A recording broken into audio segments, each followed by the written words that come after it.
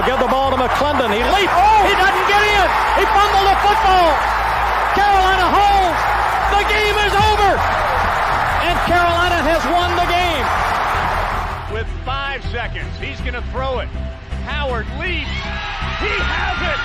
Touchdown. Carolina back from the dead to tie the game with 2 seconds to go. There is a flag down, but holy smokes. 2 and 4 in overtime games. Carolina 1 and 3. Here from under center. Give off to Greg Little. Little pulls away. Little is going to score. Carolina wins. Snap back, spot down. The kick is cleanly away. It is good. And it's with a 54-yard field goal. And how about them Tar Heels? They do it. Possible win. Snap, spot, kick away, high enough, long enough. It's good! It's good! Carolina has won the game on a 42-yard field goal by freshman Hunter Burns. In his end zone. The punt, very high.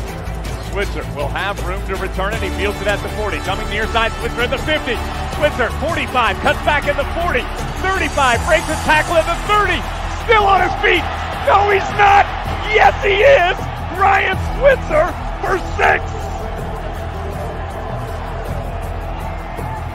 He is doing his best Giovanni Bernard impression.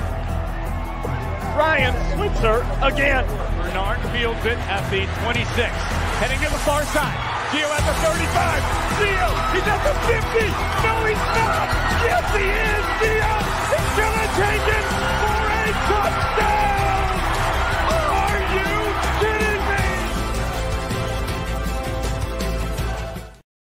What's going on, guys? It's the Heel Tough Blog Podcast. Anthony Pagnotta, Josh Marlowe here with you guys on a Wednesday night as we get ready to recap Carolina's win over the Campbell Fighting Camels. I knew I was going to do that at some point. 59-7 victory. We'll break that down in depth for you guys coming up here. We also have to talk about Carolina landing a commitment during that game. The 2024 three-star defensive lineman Leroy Jackson commits to Carolina during the game. I'll tell you a little bit about the player that Carolina is getting. I also have a question that I got to ask Josh about it that I think is an interesting angle to this commitment that you don't really see with a lot of other guys. Also, we have to talk about Drake Maye. He spoke to the media yesterday. He was given the opportunity on Monday to walk with the seniors. Is he going to take that opportunity? And also, little hint at his future, at least where it stands at this point, at the end of the audio that we'll play for you. So make sure that you guys stick around for all of that. But we do have to start by talking about a somber note that came in to Carolina football earlier this week on Monday, and that is that former Tar Heel head coach and defensive coordinator Carl Torbush, he passed away earlier this week at the age of 72. This was revealed during East Tennessee's media availability on Monday afternoon. Torbush, a key member of Mack Brown's staff during his first stint in Chapel Hill, actually was the only member of Mack Brown's staff during that time that stayed for all 10 years of Mack Brown's first tenure here, was with him from 1988 to 97. After Mack Brown hired him away from Louisiana Tech, where he went 3-8 in his first year as a head coach at the college level. He engineered some great defenses in his time at Carolina, really was able to build things up. And it all peaked in 1996 when he had the best statistical defense in the modern era for Carolina football. There is a defense back in the mid to late 40s that allowed 8.6 points per game. Also a defense in the early 1920s that allowed 7 points per game, which, believe it or not, back in that time actually wasn't all that great, was actually middle of the road in the country. But when you talk about the modern era of football, when things really started to become more offensive, I mean, this is as dominant as it gets. 9.2 points per game, which was easily first in the country during that 1996 season. and just 248.2 yards per game allowed. They did not allow more than 20 points in a game that entire season. Just an absolutely dominant group.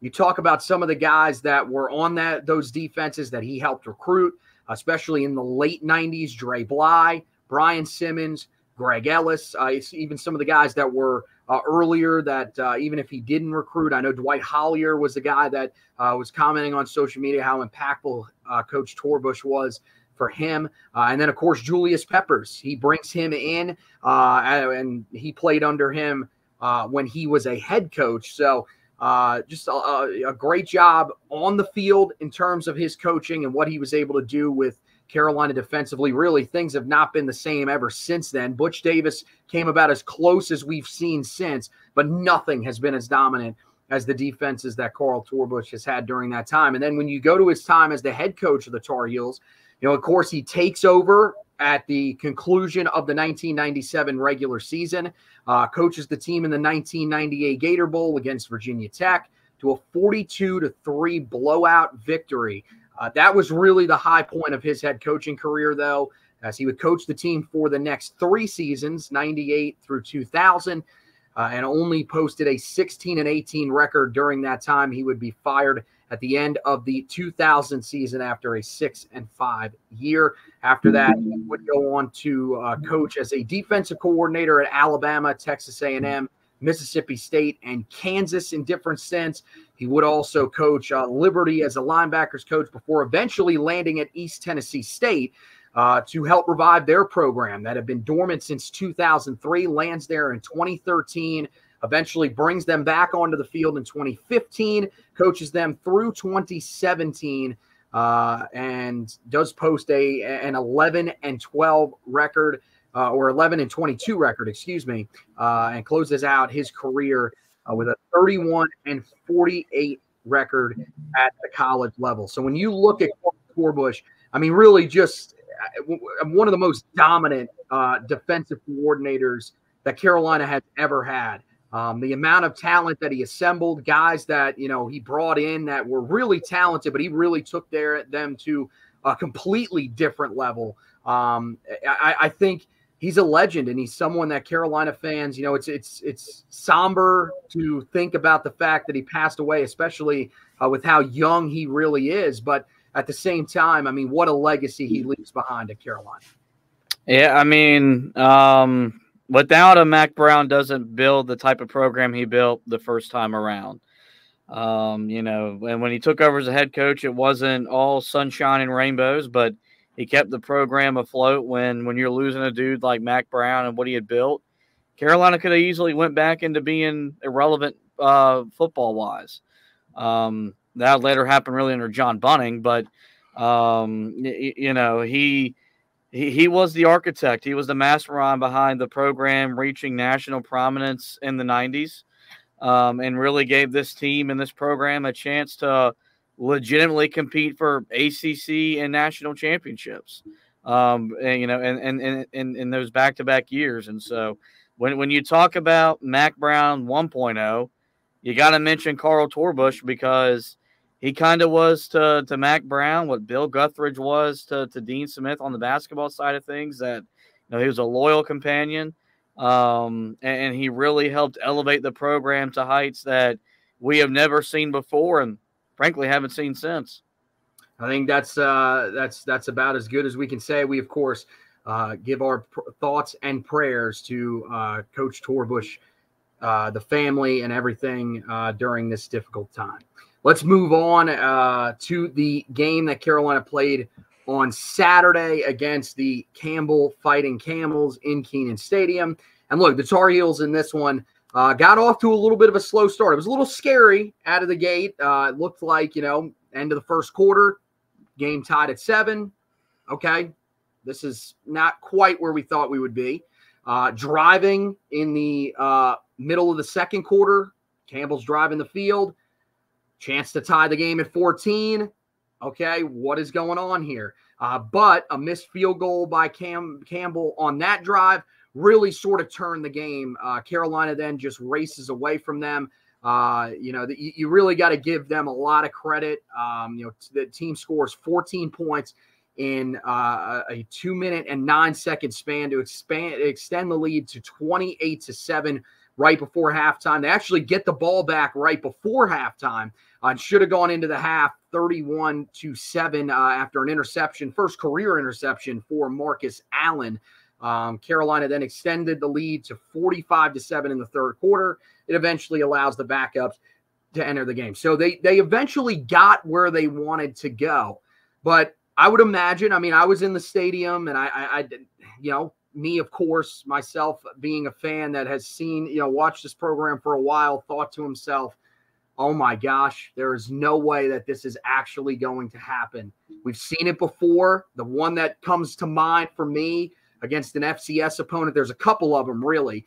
You had the game against Liberty before Liberty was an FBS school. When Carolina played them back in 2014, a year where people were excited heading into the season after the way they finished in 2013. And you were thinking, okay, why are we struggling against this team? And also there was a game, I don't remember the exact year, but there was a game under Butch Davis where Carolina struggled with McNeese State. And I was sitting there saying to myself, is this going to be one of those games?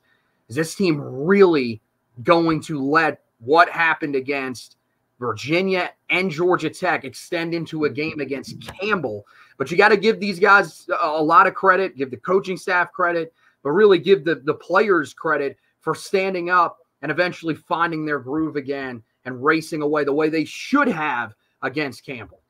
Yeah, I don't know how much credit you should give them because you did what you were supposed to do at home against an inferior opponent. Like it was supposed to look the way that it looked from the second quarter on. And so I think we should have expected them to maybe sleepwalk through the first quarter just because there's going to be that hangover effect after back-to-back losses. But once they kind of settled into the game, their talent, their depth, all that kind of took over and it was on display. And I think more so you got to give Campbell a lot of credit because, they came in ready to fight and they came in and they made Carolina earn it the first quarter and a half or so before, their dudes just were give out. So the way that Drake Maye looked, the way that Omarion Hampton looked, that's how it was supposed to look. And so now you got to hope that you use that as a reset for the rest of the season because Saturday was – the most important thing was you guaranteed yourself a winning season. Like now you can't have a losing season. And when you were 6-2 and coming off the back-to-back losses, that was starting to come somewhat into question. So Carolina was able to put that to bed on Saturday afternoon. Yeah, you avoid running into another season like 2021 where you had one of the greatest quarterbacks at that time, the greatest quarterback in the history of your program, and you somehow finished 6-7 before you knew he was going to depart for the NFL. That's not what's going to happen here with Drake Maye. We'll talk a little bit more at the end about what exactly this means for Carolina's confidence and everything like that. But you mentioned Omarion Hampton and Drake Maye in there. Let's talk about them real quick. We'll start with Omarion Hampton, who I think just continues to show you why Carolina needs to lean on him. I know you've got one of the best quarterbacks in the entire country, but we've talked about this so often. Phil Longo's offenses, Chip Lindsey's offense now, these offenses are at their best when they are using the running game to open up the passing game. We've seen it so many times. And right now, you've got a guy in that backfield that is special. Last year, we saw what a freshman running back what happens to freshman running backs at times. You get off to a hot start, but then all of a sudden the college game starts to catch up to you a little bit. He wasn't nearly as decisive as he probably needed to be. There were things that he wasn't able to do that he did early in the year when he got off to a good start against some of the non-power conference teams that once they got in conference was taken away from him. But this year you could tell that he did a great job in the offseason, and now this dude is really one of the most dominant players in the country at his position group. Remains top 10 in the country in rushing yards, rushing touchdowns, scrimmage yards, and scrimmage touchdowns with a tremendous performance. 144 rushing yards, 2 touchdowns on the ground in this game. I mean, he has been fantastic, was fantastic again in this game. And I think right now there is a legitimate case for him with what he is doing right on the ground and even catching the ball out of the backfield. I mean, this dude, I think, is right in the thick of not only being a possible ACC Player of the Year candidate at the end of the season, but a guy that could be right in the running for the Doak Walker Award if enough things break right down the stretch of the season. And if he keeps up this production the final 3 games, it's going to be really hard to argue. I think Blake Corum maybe is the more, I would say he's the best running back in college football, the running back from Michigan. But what Omarion Hampton is doing is for Carolina is historic. And he's really putting his name in the same breath as some of the all-time greats to ever be a running back at Carolina. Javonte Williams, Giovanni Bernard, those types of guys who put up big type of seasons. Elijah Hood had the big year back in 2015. And so it was good to see him have a big day and also not have to take the 25, 30 carries to really get there, because I think that's the thing you got to worry about with him. As much as they've had to rely on him, and rightfully so, is his body going to be ready to hold up over the course of 12 games? We're going to find out in the next couple weeks, but he's been a lot of fun to watch, and it just wasn't fair to Campbell that they had to try to tackle him because they had nobody on their roster that was really up to the task. Well, I mean, he showed you what we saw coming out of high school from him, and the reason that we compared him to Javonte Williams. There were times where he had to run through guys and was just dragging players. He did it on his second touchdown. His first touchdown of the day, he literally just races away from everybody. Top speed, he hit 20.2 miles per hour. So this is what you like so much about him, is there's the mix of speed and power. As you said, he's a guy that you do kind of worry a little bit about him wearing down. But I got to be honest, I'm not that concerned about that. I know it's a different level. This dude came from a high school in Cleveland High School where he played his high school football and was dominant at, where he ran the ball. I mean, it was 35, 40 times a game. Like they used him like a bell cow, if I've ever seen it. So he's used to handling this type of load. Carolina's not going to probably have him carry the ball 40 times in a game. I mean, look, if it's working and they need to use him 40 times in a game, go ahead.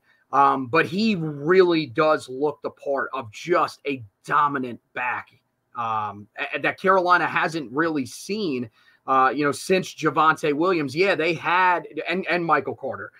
They had Ty Chandler, who had a really good year, but it wasn't on this level. And this guy, I think, to be fair to Javonte Williams and Michael Carter, if they had to do it, they probably could have reached the numbers that Elijah Hood did. This guy's going to probably get right around the same type of numbers that Elijah Hood did in 2015, which is remarkable. So I think, I think this offense right now, with him playing the way that he is, and then, you look at the way Drake Maye's playing, reached 20 touchdowns on the season, which is right up there near the top of the country so far this year. An incredibly efficient performance from him in this game. I mean, this is the type of performance that Carolina wants from their starting quarterback as often as they can get. 310 yards, 4 touchdowns, and to do it on just 16 completions is amazing. Like, this guy is feeling it right now. But he knows, look, I have to make the most of the opportunities that I have out there, because right now, the way they are running the ball, they're not wanting to stand back there and just go air raid. But he is playing tremendous football right now. And I think, look, there's some really good players in the ACC. Jordan Travis will be right up there, as well as, a couple other guys, especially, I know Jawar Jordan, the running back from Louisville, will be up there as well. Maybe their quarterback, Jack Plummer. But I think both him and Hampton, I think they've got a legitimate chance, to let this thing play out. I think both of them probably have a chance to be ACC Player of the Year as of right now. Yeah, I mean, I think Carolina's got to make the ACC title game. I think Jordan Travis maybe already just locked up that award, just given what he's done for Florida State, quarterback, power program, national brand. And if he continues to produce without all of his dudes, because his whole entire receiving core is basically hurt, it's going to be hard to not give him that award. But if Drake puts up the type of numbers he's put up, and even in the losses, but those losses turn to wins, and Carolina gets the help that they're going to need to get to Charlotte, it's hard to envision that help coming with the way Louisville's just pounded really good football teams the last couple of weeks. It's going to be hard not to give him that award. So he's been fantastic. He's really overcome what was a up and down start to the season with some turnover issues. He's really cleaned that up. He's among the nation's leader in touchdown passes, up there in yards. The deep ball it looks as good as it ever has. So he's rounded into form, and he's given Carolina a chance every week to win. It's just been the defense hasn't done their part, as we've grown accustomed to the last 10 years. Yeah, I mean, look, the defense did their part the other day, but it took them a little while, and eventually they were able to find their stride. But, I think right now you're just hoping that this offense, especially with where the running game is at, and now you couple that with the way that Maye's playing, this is an offense that can score in the 40s in just about every game because – I know these offenses you're getting ready to face aren't that great, but we saw the offenses at the end of last year that Carolina faced that weren't that great and still were able to put up points. So, yeah, at this point, that's probably the expectation for this offense every time they go out there, which is sad, but it's ultimately the state of reality that we're in. Let's go to his backup quarterback real quick. And this, we'll talk about both sides of the ball here with some of the young guys, but Connor Harrell, I think, was the guy that stood out the most. We've talked so much about what, we did it mostly during fall camp. And now, we haven't talked about him a lot now, but there's been some times where people have brought up, especially last week, there was a report that Michael Pratt, who is the starting quarterback at Tulane right now, which is arguably been over the past 2 years, the best group of 5 team in the country.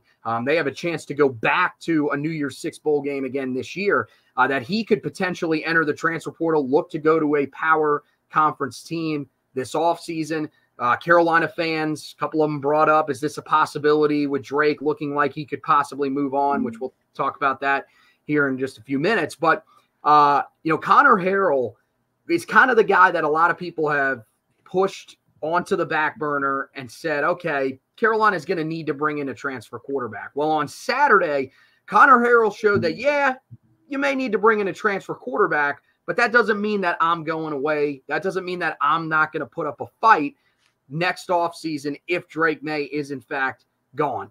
4 for 4, 71 yards, and a touchdown. The touchdown was an unbelievable touch pass on a deep throw to Chris Culliver. I mean, drop this thing in a bucket. That was one of the best deep throws that you're going to see from a Tar Heel quarterback. It was fantastic. Two carries on the ground, 61 yards, and a touchdown. Remember I told you just a few minutes ago about Amari and Hampton reaching 20.2 miles per hour? Connor Harrell reached 21.1 miles per hour on his quarterback run, which was the 5th fastest speed of any player that played in college football the other day, according to Real Stats, which is just insane to see him reach that speed. So he kind of showed you a little bit of what Carolina saw when they brought him in. He's got that big arm. He's going to be able to do some things on the ground for you. I thought it was a great showing the other day for Connor Harrell, and shows that he's going to be a guy that is going to be a factor in the battle to replace Drake Maye whenever that is.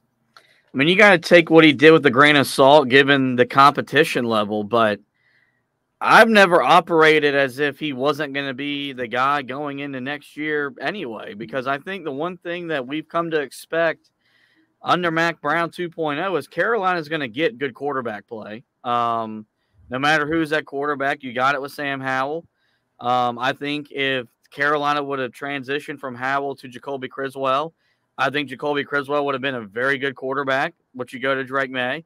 And so if Connor Harrell ends up being the guy, I think he's going to be a dude that's going to make a lot of plays and could be the next guy in your quarterback lineage that has been vastly improved since Mac Brown returned for a second stint. So, I'd love to see, him do it against a Power 5 opponent, because I think that would really just further instill your belief in him and maybe make it easier for Carolina not to go get in the portal this upcoming offseason to bring a quarterback in. I don't see that happening. I don't think Carolina's blowing out any of their opponents to finish the regular season. But, as for me, I've always thought he was going to be the next guy in line, and you could see why with some of the plays he made on Saturday. Yeah, I have always thought they're probably going to bring in somebody else to compete with him, because it was based on what we'd seen from him in some of the spring games and everything like that. I mean, he hadn't really shown us a whole lot. This was his first ever game action, and I thought he looked really good. The one thing I will say, the level of competition, you kind of question, but he was going up against the same guys that the first team offense did. Campbell never took their starters out on either side of the ball. They left them in there the entire game, which was an interesting move. I think it's a good one probably for Mike Minner and his coaching staff, because it sort of shows some of his guys that, hey, look, whenever they did make plays, you made plays against FBS competition. You can make them against FCS competition. Maybe it's a confidence builder for their guys. But, I mean, he was making the plays against guys that have been in there the entire game. So I think you got to give him some credit for that. If you could see him in there against Power 5 competition, I guess that'd be good. But the thing is you'd be playing backups. Like, I don't really know how much better that is than playing starters at the FCS level, to be honest with you. They're better players than FCS players. How much better? Some of these freshman guys that you're going to there are some guys that are backups on defense. Do you really think they're better than FCS starters right now? I would like to think so. If not, that's a problem. It's just the nature. We knew going in, you just can't really take a whole lot from what you did the other night. You beat an FCS opponent by 52 points. That's what it was supposed to look like. And you were playing starters that were worn down by the time you entered the ball game. They weren't fresh. So that plays a factor into it. So have you seen the other quarterbacks though that have come in at times? Jacoby Criswell came in against Western Carolina a couple times in his career, and he was not good against them at all. So first action for Connor Harrell against somebody that's not his own teammates. I'm not saying that you should crown the dude as a Hall of Famer. He's not going to be a Ring of Honor guy, but at the same time, he stepped up. I think he showed you why he's going to be, in my opinion, he's going to be the quarterback next year for the team. But I wasn't sitting there oohing and awing over what he did against, worn down FCS starters. That's all I'm saying. So you go over to the defensive side of the ball. I don't know how much you were excited by any of the guys that were playing there, but for me, Amari Campbell, I thought was outstanding. I think you saw that there is definitely something there. Now for him, to his defense, as opposed to Connor Harrell, he was in there almost the entire game. He was in there, I think it was the first or second drive. He was out there for Power Eccles. Not sure why. Don't know if Power Eccles got banged up and they took him off the field real quick. But he was out there with Cedric Gray, and he was making plays early in the game. You can see that there is something there. We've seen him out there at other times during the year. I've been pretty encouraged with what I've seen from him, and I think he was really the guy that stood out the most to me. But there were some other guys. A lot of guys got opportunities. I think it was 83 overall players on the team got a chance. But, specifically defensively, I thought it was him. And then later in the game, I really liked what I saw from Tyler Thompson once he got in there. Again, playing against guys, the same guys that the starters were going up against, played against he was playing off the left edge for Carolina. Technically, I guess the right edge for Carolina, against the right tackle, Taylor McClellan, who was their best offensive lineman coming into the game. honestly looked better than some of Carolina's starters against them. Now, again, it's late in the game. Guys have gotten worn down. But I thought you saw some encouraging things from some of these guys that I think you can take away. I mean, it's hard to really say that this means they're automatically going to be good players, but these are the types of things you want to see. You want to see some of these guys that stand out in these types of games when they get the opportunity. And to me, those were the two guys that stuck out on that side of the ball. It helps build clarity going into the offseason because you have some tape to grade some of these players on and evaluate them. And you talk about building depth. You build depth. Yes, you do it in training camp with your position battles. But the really good teams build depth by blowing people out and getting a chance to play their backup dudes significant minutes. And Carolina did that at the beginning of the year where you were winning 5 of your first 6 games by double digits. So you got to build a little bit of depth. Clemson played a game earlier this year where they played like 111 dudes, which I don't even know how mathematically that's even possible. But that's all the walk-ons. They have so many that want to be a part of the program. So, you know, like that's what I looked at it was that you got a chance to see some dudes that if you're really going to take the next step defensively, you're going to need some of these guys that played the other day to take a step forward, put something on film that you can look at and really grade. You got that the other day. Like, and I thought that was the best part was that you got to see guys. You know, I thought Kendrick Bingley-Jones was a guy who's battled injuries, but when he was on the field, made some plays. So that's what you got to be excited about was that you got to see some other dudes making plays. And now you got to hope, like, yeah, are those dudes going to see the field the next 3 games? No, probably not. But you might see those guys in a bowl game if so, because you're going to have dudes that enter the transfer portal. You're going to have dudes that are going to go pro. We talk about bowl season. The most important thing now is those 15 practices you get more so than the game itself. It's going to be really big for a lot of those guys you saw on the defensive side of the ball. And so that's why you got to like that Carolina didn't, you know, mess around and have to play their starters deep into the second half. You were able to get your starters off the field early, save them really a game's worth of hits on their body. And then you got a chance to evaluate a bunch of different guys on that side of the ball that are going to play a role for you starting next season. All right, let's talk about the one negative in this game, and that was the coaching decisions that just made no sense. Clearly the biggest one is the special teams error right before halftime. I don't really understand what the idea was there. I don't know if it's you're blowing an opponent out. You know it's an FCS opponent. They shouldn't be able to claw back into the game. I mean, you get into field goal range with 9 seconds to go. You have plenty of time to get up there, spike the ball, and bring out the field goal unit. You instead decide that you want to try to rush the field goal unit onto the field, which, okay, you've practiced that plenty of times before. 9 seconds. I mean, it's close, but you can usually get it on. The problem is that you rush everybody on, except the holder and the kicker, who actually have to be who are the guys that have to execute the actual kick. I don't. That was one of the oddest moments that I have ever seen. And I mean, again, maybe I'm reading into it too much because it's an FCS team and maybe they're trying something. To me, I do not understand how coaching wise you, 1, don't do the smart thing and spike the ball. And 2, how do you not have everybody lined up? Like, that is on Larry Porter. That's on Mac Brown. How do you not have these guys all around one coach on the sideline? Everybody is together. All 11 players that are going on the field, or however many, if there's somebody that stays on, that's on the offensive line or that is playing tight end, whatever, that's a part of the kicking unit as well. How do you not have all those guys around the coach ready to go? It's as if everybody on the sideline did not know what the plan was. There were people thinking that there were different plans.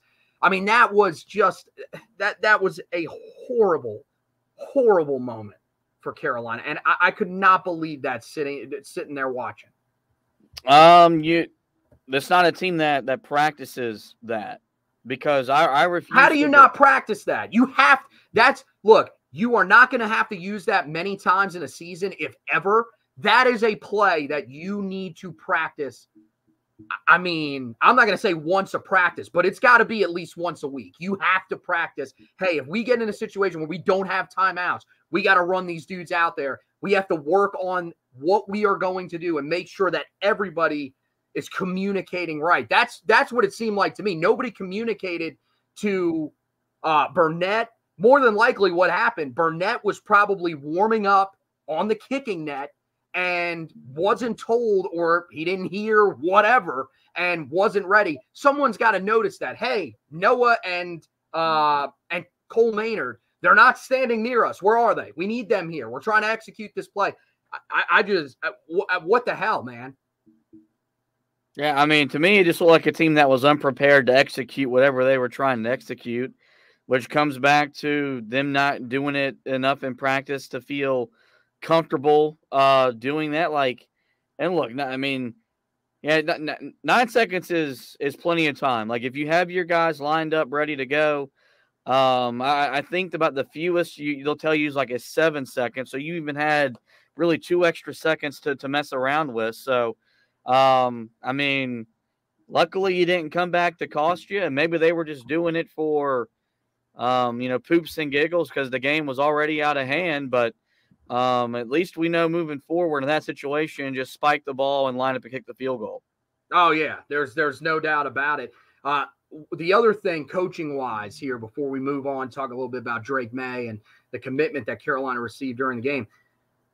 What did you make of Chip Lindsey's early play calling? I was not a huge fan of the way that they went about it. Yeah, they try to get the ball in Amarian Hampton's hands, but they do it on some odd jet sweep that I did not get. I didn't understand what was going on there. They don't end up using a traditional run on the first drive at all, have to punt the ball away, 3 and out. And then on the third drive of the game, after they drive down, score a touchdown, they come back on the third drive of the game. And for some reason, they get into a 3rd and 8 situation in Campbell territory, and they decide to basically punt on the drive and run the football on 3rd and 8, pick up 2 yards, punt the ball back. To me, this is now a trend that's becoming a little scary with Chip Lindsey. I didn't think it was an issue in the game against Georgia Tech, but 3 out of the last 4 games, Miami, Virginia, and now Campbell, I haven't been a huge fan of how he's gone about some of his early game plans. And I think, to me, I don't know if that's something that's going to continue, but it's got to be something that changes starting this weekend against Duke. Yeah, I mean, I'm not going to defend the first series because you said, a non-traditional run play. Drake Maye took a pretty bad sack that a quarterback his level shouldn't take. I think the first 2 run plays were honestly them just trying to figure out, can we try this and it work? Like, basically they were just experimenting. I don't think the first drive is the time to do it. I don't necessarily agree with it, but a lot of coaches in those types of games that they know is going to be out of hand, you're just kind of going to try new stuff and figure out what works. Sometimes it happens in the beginning of the season where you play these types of games. For Carolina, their experimental game came at the end of the year, which works nicely because you've got 3 really tough games coming up ahead. So hopefully they learned the hard way. Yep, let's just hand him the ball off the traditional way, because when he does that, he runs for 6-7 yards, usually untouched. And then the 3rd and 8. Yeah, I mean, you'd like to see them be aggressive because you've got the quarterback that you've got. I think it was just one of those where, for whatever reason, he was just fine with not getting points on that drive. Mm-hmm. So he just, didn't. And again, I don't know if I necessarily agree with it, but against Campbell, you shouldn't have to be chasing points all the time. Like, you should be. If you want to play conservative, you should be able to play conservative and not be a really big talking point. All right, let's get to Drake Maye here really quickly. He talked to the media on Tuesday. was, of course, as I mentioned earlier, given the opportunity by Mack Brown to walk with the seniors on senior day and be honored. Here's what the Tar Heel quarterback had to say about whether or not he will take that opportunity and participate on Saturday. I thought about it, and my time here at Carolina has been awesome. All right. I think it's not senior one day, to play here, personally, so it's meant for seniors. I will. And, just when I think back on it, I remember Luke's speech and Dean when he was a senior and how heartfelt it was. And just, that feeling of knowing, you're as a senior that you won't be back is different in the position I'm at. So leave that for the seniors, guys, out there like Corey Gaynor and some of the other guys. And even said, I'm not sure what said done, but I assume, it's his 4th year. So, guys that, sweat and tears for, their last year. I think it's meant for those guys and have them celebrate them. And then, you never know. I haven't made a decision about what next year is going for. So just think that's what's best for me, and I feel like that celebration on Saturday is meant for those guys. For sure playing the last game. I've thought about it, and my time here at Carolina has been awesome. I think senior day. All right. For some reason, I wanted to play a second time there. You got it in there once, Drake. We get it. So what do you make of that? Really, first of him not choosing to participate in senior day. I think it's a great move by him. I think it's awesome. He says, look, let the seniors have their moment. I'm not a senior. I've been here. I've done some great things. That's awesome. But this is really about them. This is guys that have grinded for 4, 5, some of them 6 years at this university.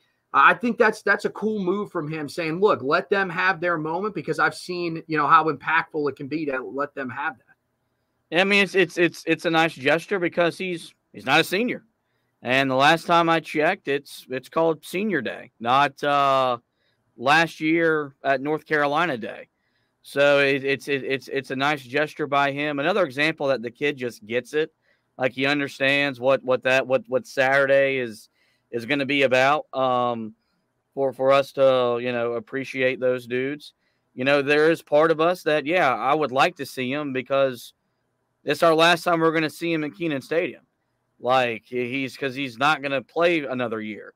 So I'd like for him to be selfish and give us a chance to go and honor him, because we didn't get to do it on senior day for Sam Howell because he left early. You didn't do it for Mitch Trubisky because he left early. The last guy you really got to do it for was, Marquise Williams from a quarterback perspective. But it's just a cool move by him. He can say as much as he wants, he hasn't made up a decision. The NFL is going to make that decision for him because he's going to be a top 3 NFL draft pick next year.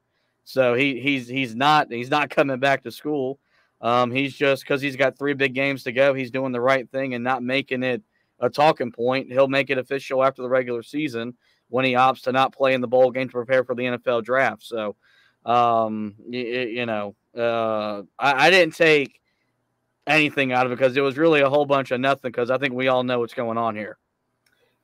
Yeah, I got to be honest, like with that part, that was about as, like, I know people are wanting to try to make it seem like, okay, maybe there's a chance. And I who knows, maybe there is a chance. Like I do truly believe this dude really loves Carolina, but I'm sorry. Like to me, I'm with you. I don't see any way that it's possible. Like this dude is going, as you said, I would be stunned if he does not go top 3.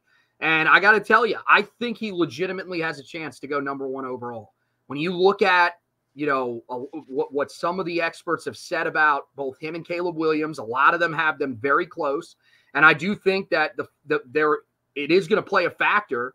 The, personality of Caleb Williams, a guy that, has painted FU on his fingernails, all that kind of stuff. There's stuff with that, but more so, it's really the personality of him saying, like, during, it was early in the season, there was a report that came out that he said he wants to be part owner of the NFL team that drafts him.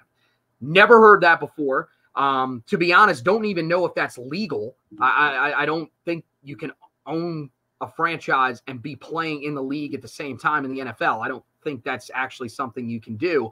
But it seems like that's something that he and his father want.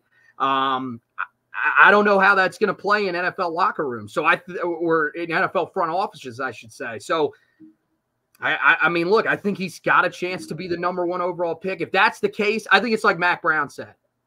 Somebody asked Mac the other day, what do you think about Drake? Is this his final game? And he said, it'd be mine. So, yeah, I think that's pretty honest from Mac Brown. It shows that, he, as you said with Drake, he gets it. He understands that, look, if you got the opportunity, I'm not going to try to keep you here. I'm going to tell you to do what's best for you. And I think he'll probably be gone at the end of the season. In terms of not walking on senior day, you said we haven't really been able to honor a quarterback. Technically, we did honor Sam. Remember, Sam did graduate. If you do graduate in the classroom, you're a senior. They did honor him, remember, but he was hurt. It was against Wofford. Remember, he didn't play in that game because he got hurt. Oh, man, I cannot remember who they played the week before, but they chose to sit him out that game, allowed him to play, so that he would be at full health or close to full health against State. So yeah, technically you got to honor him, but I mean, he didn't even play in the game. Like you cheered him in the pregame, and then he went to the sidelines, and you didn't see him the rest of the day. So that really wasn't honoring a guy. So I think this will be a unique opportunity, and I think the way that they have to do it in this game is, look, this is why it's so important to win this game. Get the ball back late in the game. You take him out of the game. You let him have his moment where he waves to the crowd. Put in Connor Harrell. Let him take a knee or something like that. That's the way to do it. I think this is right. Honor these seniors, especially some of the guys that have been here a while, like British Brooks. Like, that guy deserves to have his moment. Not saying that Drake would ruin it, but I think the notion by Drake is an awesome one. Let those guys have their moment. Last thing that we'll talk about real quick before we get out of here, Tar Heels do land their 27th and probably final player in the 2024 class. It is a 3-star defensive lineman from the state of Georgia, Leroy Jackson. He is the number 1,103 overall player in the class, number 115 defensive lineman, 132 player in the state of Georgia. Some good things here. A little bit of versatility that I like about him. Shows some nice athleticism, like his size. And I think one of the things that you like the most about him, at least from my perspective when I turned on his tape, is his ability to shed blocks and get into the backfield. Carolina's defensive linemen have not been great at doing this. And look, he's a guy that's playing at the 6A level in the state of Georgia, pretty high level of football in that state. But it is going to be a learning curve moving up to the college level. This is really a guy Carolina's taken a flyer on, a guy that, came into this season on nobody's board. Last year as a junior in his first year on varsity, had just 29 total tackles, 3 tackles for loss, no sacks. Really quiet year, nondescript player for a high school in Georgia. This year, he has had a huge season. They just closed out their regular season, getting ready to go to the playoffs as an 8-2 football team. 42 total tackles, 21 tackles for loss, 9 sacks, 11 quarterback hurries, and a fumble recovery. So this dude has just taken his game to a whole new level. I think it's a flyer that Carolina's taken on him. I like it. They needed another guy in that room, especially someone with a little bit more size than you have in Peter Pasansky, who's around 265, a little bit smaller than your typical defensive lineman. So he'll have to put on weight, or he'll be a guy that'll move over and probably play off the edge for Carolina. So this is a move that they needed to make. The question I wanted to ask you about this is, he commits during the game. This is odd to me. I've never seen this before, ever. I've seen guys that have committed after games, because they were on campus visiting, something like that. He wasn't on campus. He was on campus for the Miami game. He had silently committed to Carolina at the Miami game, which makes this even more confusing. But he then waits and has a ceremony on a Saturday morning into afternoon. And for some reason, he ends up committing during the game. I mean, look, I'm not going to hold the kid. I'm not going to say anything super negative, but I just found it real odd that this happens during a game. almost kind of taken away a little bit from what Carolina's doing on the field at that time. It was just odd to me. Yeah, I mean, I'm not going to go that far. It was a 3-star prospect committing during a FCS game.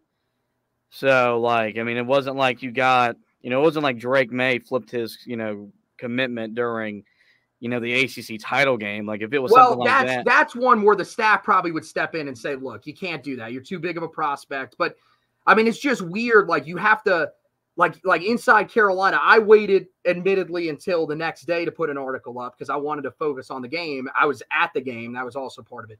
But inside Carolina, like putting up an article, and I'm not saying anything against them. I think it was they had to do it. A kid committed. But to see an article mid-game about a guy committing while the team that he's committing to is on the field, the coaches that he's committing to are coaching in a game, to me, it felt a little odd to me. Yeah, but I mean, we don't know all this. We don't know what all went into it. Like maybe that was the only time he could have certain people there to watch him commit. Like we don't know. So I mean, and like I said, it wasn't like he was doing this during a relatively important game. Like it was against Campbell. So like if we can't read about a dude that's committing during an FCS opponent, then we got bigger issues on our hands. So. But yeah, I mean, it'd have been different like he'd done it at halftime. Like it probably wouldn't have been as big a deal because it's at halftime. But like I said, we don't know what all went into it, and I'm not going to criticize a kid that gets to commit to a college that I didn't get a chance to commit to, because I think if I had a chance to commit to them, I'd have done it whenever I wanted to be quite honest, with not planning around their schedule. So, it makes sense for you. No, I mean, you bring up good points. You don't really know who was able to be there for the announcement. Maybe they had to be there at that specific time. That's a really good point. So that's going to wrap it up for this edition of the podcast. Guys, make sure you head over to the website, HeelToughBlog.com. Check out all the content that we got up there for the Campbell game. We're going to have the stock portal come out tomorrow. It's been a really packed week, so I had to back that one up just a little bit. And then we'll have the preview of the Duke game that'll come out. It'll probably be on Saturday morning for you guys. You guys can take a look at that as Carolina gets prepared for the 8 o'clock primetime kick on ACC Network. And then we will, of course, have you covered on the back end of that with recap from all of that. Articles up on the website, of course, about Carl Torbush and Leroy Jackson, who we just talked about there just a minute ago, that we encourage you guys to check out as well. And an article as well up there about Drake Maye and everything that he said on Tuesday. Meanwhile, on the basketball side of things, Carolina tipped off the season. It feels so good to have Carolina basketball back. Josh had the recap for you on the website of the Radford game. Me and him did take you through the Radford game on the podcast side of things. We'll be doing that all year. Really that same order just about the entire season. He'll have the articles for you, and then we'll follow it up with an edition of the podcast that you guys can check out. Some of them will be video as well, just like this podcast. So make sure that you guys keep an eye out for that as we go throughout the year. So once again, that wraps it up for this edition of the podcast. Want to thank Josh for hosting with me. Want to thank you guys for watching and listening. And as always,